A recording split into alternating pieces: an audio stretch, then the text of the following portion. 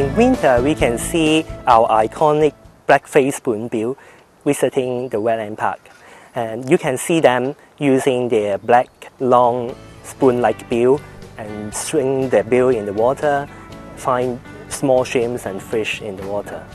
Black-faced spoonbill like to take a short sleep during the day, and they will put their bill on their back, hide them in feathers to keep them warm, and they also stand on one leg when they are sleeping.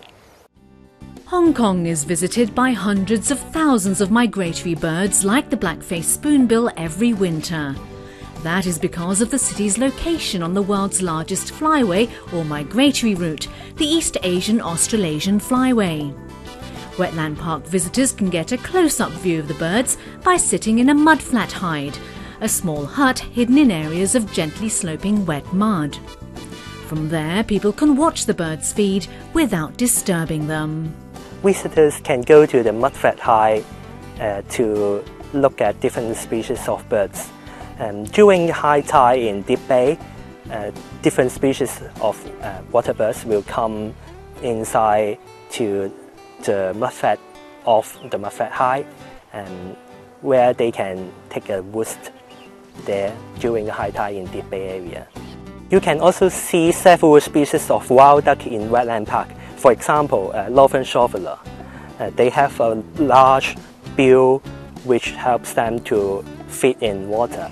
And in the bill, they have little hair inside their bill, and they will use its bill to find algae and other plant materials in water.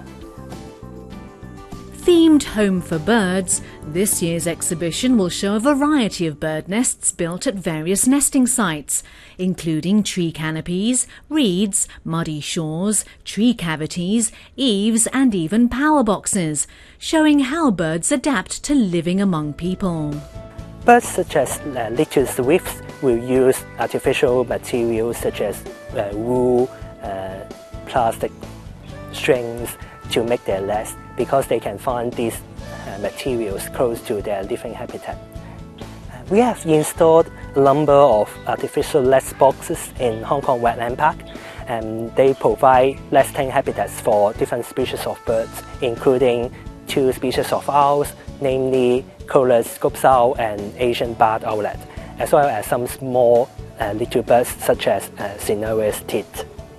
In natural environments, these birds use natural tree holes for their nests, but in Hong Kong Wetland Park, our trees are still too young. They don't have these tree holes suitable for them, and that's why we make artificial nest boxes to mimic tree holes for them.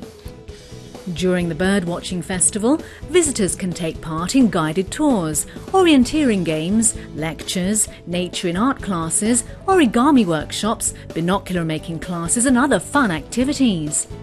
To find out more, visit Wetland Park's website for details.